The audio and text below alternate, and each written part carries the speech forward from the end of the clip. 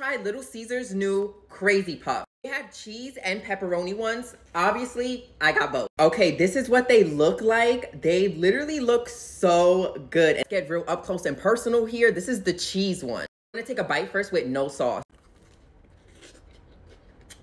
I did get some like marinara sauce. I'm just gonna dip it in here. I feel like this is gonna be so good. Okay, this one is the pepperoni one.